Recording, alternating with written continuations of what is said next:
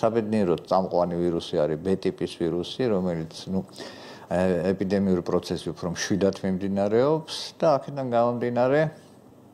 არავითარ ასე ვთქვათ საფუძველს იმის რომ ლაპარაკი იყოს რაიმე სასწავლო პროცესის შეწყვეტაზე ამ ეტაპზე ამაზე საუბარი საერთოდ არ არის 18000-მდე ბაღის მომსახურე პერსონალი აიცრა ეს იმის საფუძველს გვაძლევს რომ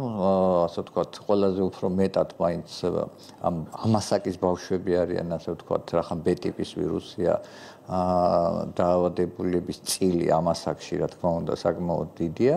მაგრამ იმიტომ რომ ბაღის ვთქვათ აღზრდელების აბსოლუტური უმრავლესობა აცრილები არიან ჩვენ დიდი იმედი გვაქვს რომ უფროსები არ შეიტანენ